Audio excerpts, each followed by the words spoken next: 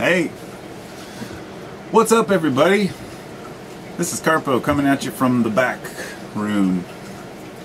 This is the land. I call it Carpo land, I guess.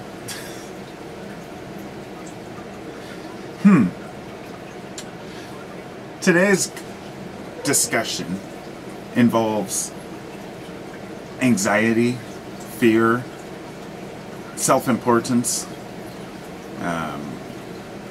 all these things that come with being a human, the things that we all experience. We kind of have a choice to either remain completely ignorant of who we are in our lives and just move along perpetually, making money, doing our thing until we die, or we can choose to, what they call, I guess, become a seeker, or someone who is searching for the truth. And then there are people in between who are kind of taking an approach to life as if when something comes that's information that I can actually do something with, or when I learn something new, I can accommodate or assimilate it into my way of thinking. And if it's useful, then I put it into my lifestyle. If it's not, then I let it go. Many of the things I've learned about, say, numbers, numerology, found that they haven't helped me yet, so they get set on the back shelf. Whereas things like values, learning about honesty and integrity, being fair in business practices, these are things that I've seen applied which have helped me. So I utilize them. But nothing is cast out. Nothing is set aside permanently and said this is bunk or this is not true or this is no good, because there's a use for everything. So before I go on and wander off, getting off track and rambling like I always do, I want to try to stick to the subject. That you are, as a human, you have no reason to stress other than your basic day-to-day anxieties, which we create ourselves, or the actual threat to life or health or property, which create, I guess, a momentary panic, the fight or flight syndrome, which helps us to get through situations. This is I mean, with all the random shit I talk about, this is probably the most important thing that I've learned in my life, besides aspects of love and, you know, understanding and family. As far as behavioral traits to change, one of the most important things to me was to get away from stress. And in my early to mid-30s, I went through a period where I was kind of stressed out, and I had to sit down and ask myself, what are you stressed about? Why are you waking up worrying about things? And I could feel it in the pit of my stomach, and something was just eating at me. And so I spent, I don't know, since then, it's never ending. I've gone on a life pursuit. See, I was already at a point where I was awake, if you want to call it that. Awake in the sense that I knew that there was more to being a human than just being alive, that I knew that many of the things that we are taught and that we've learned are bullshit and that we have to kind of seek for ourselves. I was a seeker, in other words, already, but I hit this point where I realized that I was putting up a blockade with my stress. Stress relates to your body in a very negative way. When you are under stress, it releases cortisol into your bloodstream. Cortisol cortisol is the stress hormone, if you want to call it that. This is why people who are stressed, they say stress will help make you gain weight. It has to do with the way cortisol, you know, acts in your body. Your digestion tends to shut down. Your brain processing tends to shut down. And your immune system tends to shut down, all when you're stressed. To reserve that energy for adrenaline, for moving. I'm learning every year more about the different components of the body, things like adrenaline, norepinephrine, and whatnot, and how these chemicals, it's not that there's a certain storage amount of each chemical in your body for when your body needs it. Your body can use certain amino acids to convert one chemical into another, one compound into another. So, like with dopamine, you have L-DOPA in your bloodstream. If your body needs it, it can convert it to dopamine. But it's not just going to convert these drugs just because they're there. In other words, if you provide your body with everything it needs, it can fight stress, it can fight anxiety. But when you are under stress, your body has so much crap going on with it that you can't think clearly, you can't function clearly, and you tend to become, let's just put it this way, if you're stressing, you're dumb. You're dumber than you would be if you weren't stressing. And when you're in an argument with somebody, say, who's really, really stressed out and frustrated, and you're remaining cool, calm, and collected, then you're always going to come out ahead. It's just like when you say something you don't mean. This is why. It's because of cortisol. It's because of adrenaline, because your body is not thinking correctly. Your mind isn't designed to work in an argument. It's designed to fight and get out of there, you know. In other words, fight or flight does not involve rational thinking. And now we're trying to accommodate and incorporate rational thinking into our experience without allowing the stress to get to us. So abandon the stress by realizing that nothing is worth fretting over if it's not an immediate threat. And even if it is an immediate threat, you have to sit and say, is it something I can do anything about? And if it's something you can't do anything about, then don't worry about it. I mean, I know that sounds like duh, but it's something that's helped me immensely in my life, you know.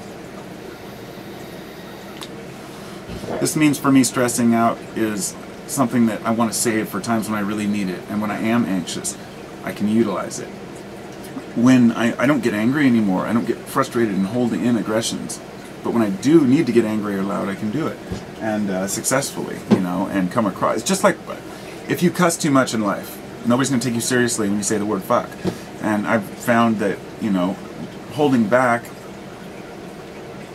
that's a metaphor for kind of holding back on using your, you know, stress. If you overstress yourself, your body's going to deplete itself. You're going to be exhausted. It's going to take, I don't know, more to get you. Well, anyway, I'll just abandon that thought because I can't quite coherently place what I wanted to say. What I'd really like to see in my life is to be able to completely annihilate stress, and I've come pretty damn close to it. And so, now that I've said, don't stress, and taken 7 minutes 19 seconds to say it, I'd like to say my method for, one of the methods for kind of getting away from it. Whenever you're stressed, and whenever you start thinking that something in your life is so important, you know, it's easy to close your eyes and just think of somebody who's worse off. I went to the store last night to buy some stuff at Trader Joe's, and the guy at the counter, I said, the checker, I said, how you doing tonight? And he said, I'm doing great, man. And I was like, that's awesome. I don't hear that very often. Every time I talk to a checker, like, oh, so-so, or, oh, you know, or I've been better. It's like, you know, people's attitudes really suck. I hate to say it. But then this guy got to talking, and I got to talking, and I said, that's awesome. That's how I feel. You know, you just make the best of it. It doesn't matter if you're really super happy. You just want to be as positive as you can to carry that through your day. And he said, you know, that he reminds himself that someone else could always be worse off, and that's what I do, or that we could always be worse off. And that's a very simple way to say, well, things could be worse. But this is different than that. My method for really realizing our problems isn't comparing it to other problems or even comparing it to other humans. But back up a minute. Back up away from your city and look at the greater problems in the world. And then continue outwards, past the moon, past Mars, way out past Neptune. You know, when they sent the Voyager out, Carl Sagan convinced them to turn the camera around for one last glimpse of the Earth before it left our solar system. And it took a picture, they called it the pale blue dot, and he wrote a poem about it, and it's beautiful. And his point was to put it in perspective. When you look at our planet as a dot on the horizon, way, way, way, way, way far away, just like another planet, just like we see Venus or anything else, you realize the insignificance and how small we really are, and how only recently have we really proven to ourselves how big the universe is. And for those who don't, you know much about astronomy, when they first looked through the Hubble telescope and they saw that some of these stars they saw were not stars but actually entire galaxies, it absolutely blew their minds. And it still blows their minds, it still blows my mind, it blows everyone's mind, but we cannot grasp the entire size of it. And anyone who's ever watched a video, if you haven't seen the comparison charts, I'd urge you to check them out. It's where they put a bacteria, an atom next, and then compare it to the size of a molecule, all the way up bacteria, human, the size of a mountain, to the size of a moon, to the size of a planet, to the very largest sun, then out to the galaxy, and then out to some of these giant, beautiful like displays out in space that are 2 to 3 million light years across.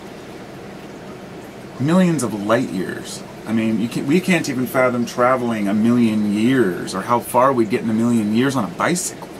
But just imagining that this one little area is millions of light years across, and that's just one little tiny speck. So when you're backing up from the Earth and you see that speck, then you back up from our galaxy and you see that speck, and you can back up and back up and back up and continue to see these little dots until everything just becomes a guess. That's just it, I guess. And we don't know where it goes from there. We don't know how big the universe is, and we don't know whether the entirety of what we see is wrapped up in a little tiny bubble among trillions of other universes or infinite universes. Think about that next time you're stressed out.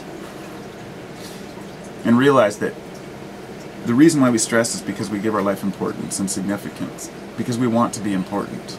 But what we have to realize is that everything that has evolved to bring us to this point has made us aware of the universe. I feel as if we are the universe seeing itself, that we are the eyes of the world, not just the eyes of the world, the eyes of the galaxy, perhaps the eyes, I would say,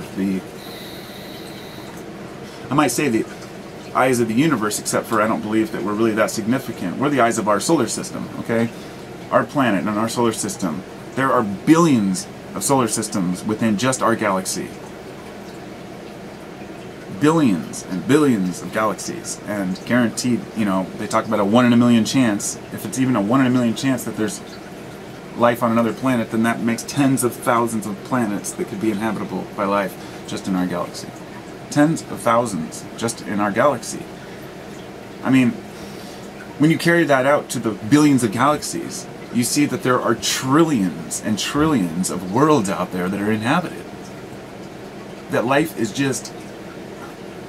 And this, you don't have to prove it. You don't have to go out and travel to these places to see that there's life, because we've shown that life wants to live anywhere. That life can live at the bottom of the deepest, darkest ocean, living off of the hydrogen sulfide that's coming out of the volcanic deposits, never even seeing daylight.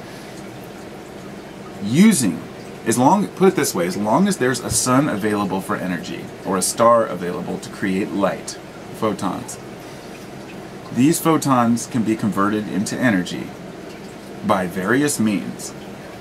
Whether it's even the gravitation of a planet. Now put it this way, even if there's no light, if two bodies are entwined in a gravitational pull, it pushes and pulls on that. Just like what's happening with, I believe it's Io, the moon of Jupiter, where since the moon is in an elliptical orbit, it tends to twist and turn underneath, creating volcanic geysers and whatnot. And they believe that's all it takes, is that, to create a life. If you can create volcanoes, you can create hydrogen sulfide, you can have a life that lives off that hydrogen, and then more life can evolve from that. I mean, these are things that we've only recently really discovered. I mean, in the last 10 to 20 years, we've been able to finally prove that evolution can take hold in some amazing ways. And for those who've never seen the experiments, I'd really like to step back and look at some research I did a couple of years ago about using light to carry DNA information to test tubes. Long story short, they took a test tube with a virus, they projected a light through that, or a laser through that, then into a sealed plexiglass, then into another sealed test tube, so they were completely isolated. And they were able to create this virus. Not create it, I believe. What happens is the light somehow transfers the information. They did this with seawater and then sterile water, and they were able to get small, what looked like the beginnings of amino acids to form in the sterile water, just from the light projecting it in. In other words, light carries information. And this is, where it gets weird to me, because you can't prove a lot of this, but light is the word, okay? The word of God, if you want to call it that, the word of the universe, all the vibrations, the creaks and groans and settling of the universe. All these sounds are felt by us. They come through in various waves. They can be microwave radiation all the way down to very low frequency sounds which have wavelengths which are like the size of planets. I think the largest one is like the size of the moon or something. Very, very ELF, extremely low frequency. All of these are in, radio signals are the same as light. These are all just different versions of vibration. So the light is carrying information, and that vibration is able to transfer that information. They're thinking that perhaps people get sick by being near someone, not necessarily even touching them or even being in the same room or exposed to the germs. There's something different going on. There seems to be a blueprint for our existence that is projected in a way. And when I say projected, I'm saying hologram in the sense that the energy of the universe is projected in my mind through these prisms of DNA, if you want to call it that, or maybe they are the receivers, I don't know. Maybe the Earth itself, and it creates these pockets of signals, electromagnetic signals, and this has to do, in my mind, with why people have birth signs and are born on certain days and have certain, relations to their star sign and whatnot, and how quirky that can be, but how very accurate it can be, because when the planets are in certain positions, there are certain vibrational frequencies going on, magnetic frequencies on the Earth. Electricity and magnetism, electromagnetism, everything is based on these. And, getting into gravity, gravity is a tough one. People seem to have a hard time explaining that. But in my mind, it's just something it's just more electricity and magnetism. It's just more these magnetic fields interacting with one another. And it's just a big, beautiful display of just universal existence. And somehow, through all of this, there was enough time on Earth for this creature to evolve that was able to use brain capacity to reason and think its way out of the problems it got into. And that was the human. And we're still young at this, and we're still figuring this out. But humans are very intelligent and able. We could, in my mind, find our way out of some of these problems rather than throwing in the towel. When people say the economy's screwed, humans are done, society's over, forget all that. Forget society. Society is just an image. It's a structure that's just in the eye of the beholder, complete blueprint. It doesn't exist. Forget society. Say society collapses, a few million people survive and rebuild. The human intelligence will still be there. We have still evolved to survive. And that will give us a major step up in evolution if humanity can survive into the future. I foresee some stuff going down on Earth, and it might not be too beautiful in the short term for us. But thinking that we're going to destroy our entire planet, don't even consider that option, because we could blow ourselves up 10 times over with radioactive weapons, and in a few thousand years something would come back. Probably have a better resistance to radiation. We've been bombarded with cosmic waves through history that has, can be recorded in rocks that are found at the bottom of the ocean that develop over millions of years, manganese nodules, which are basically like the layers of tree rings, and they can read it and find times when our magnetic field of our solar system was forced in past the Earth, and we actually received bombardment of tons of cosmic rays. During this time, there's major die-offs, yet the animals that survive develop a resistance to this. So if we're exposed to radiation long term, the ones who are able to resist it and who are able to develop DNA that isn't as affected by it will be the dominant species. And humans, with our ability to at least think our way through it, hopefully can maybe pull our heads out of our asses and do something good. Because I go back and forth on what we're going to do with this world. Are we going to make it a good one? Are we going to completely annihilate it? But either way, humanity is not going anywhere. Unless something happens like an asteroid impact, which I could say that global warming will be a culprit, because CO2 really is the regulator. CO2 levels in the atmosphere alter from year to year, each season, as the snows come down south.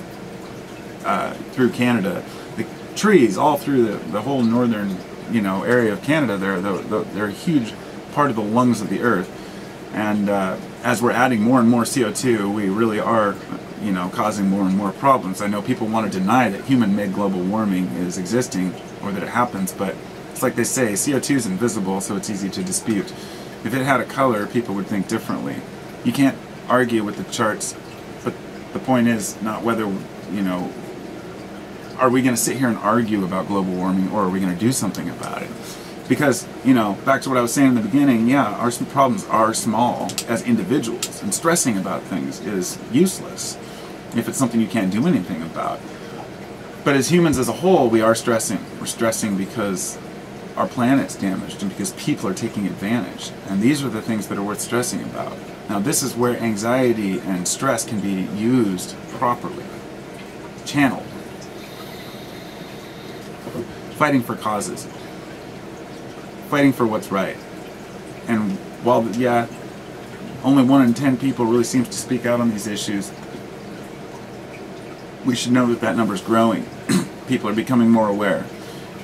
And, the old generation is fading. And I'm not talking about old people, I'm not going by age here, just saying the old way of thinking is fading. People are coming forward and starting to understand that it's a different world than even I grew up in. And if we eliminate the stress and we start thinking rationally as a whole, then we won't make stressful decisions, dumb decisions like we do. Don't really know what else to say. I could probably go on and on about this, but I won't. I'll spare you. Have a good day, everybody. Remember, think positive, if you can. And if you can't,